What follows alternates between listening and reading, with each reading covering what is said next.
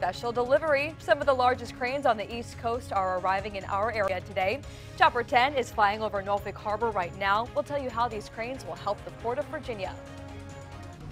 We start with that breaking news from our area. Chopper 10 is flying over a container ship carrying 2 new ship-to-shore cranes to the Port of Virginia. It's in Norfolk Harbor right now. Officials tell us the 170-foot tall cranes mean the port can service container vessels for decades to come. The cranes are also the final pieces of equipment needed to complete the NIT's $400 million expansion project. We're going to have much more on this story coming up later today on WAVY News 10 at 4.